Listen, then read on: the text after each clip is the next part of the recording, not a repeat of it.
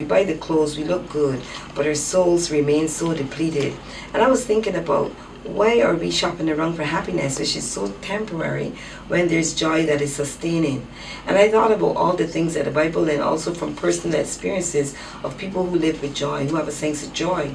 And I recognize that joy comes from some essential pearls. I mean, this is not the all-conclusive, and I'm not saying that everything here is all that you need. I mean, there's certain values that people walk with, but they don't know how to keep them and sustain them. But for example, this book have give pearls like forgiveness. Some people say, I ain't forgiving, he do me something wrong. But the reality about it is that if you don't forgive, you are held in prison by unforgiveness. I know a lot of people who've gone to their graves for unforgiveness, but it's such a beautiful pearl, because when you forgive, you let go. And a lot of the cancer cells that want to live in your body, they're gone.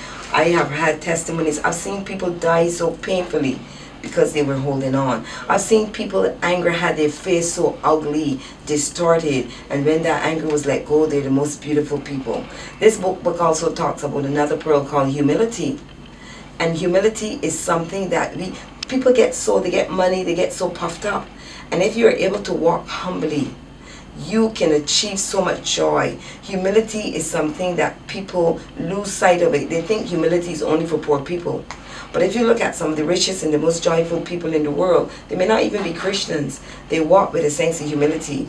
But I know pride comes in, and pride is what kicks Satan out of heaven. So humility is something that in my own life, I say, like, you know what? Why am I walking around prideful? I have no say in tomorrow's forecast. I could walk out there and break my foot right now, and a beggar on the street could be the one who can come and pick me up. And you know, a lot of humble people, they're exalted.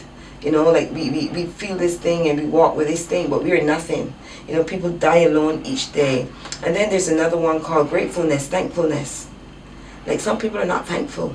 They don't recognize that the air that they breathe, everything that they have. They're so ungrateful. They're so into fulfilling the next moment that they don't look and say, what can I thank God for this morning? What can I wake up and be grateful for? Even if you're not a Christian, there's something in your life that you can be thankful for.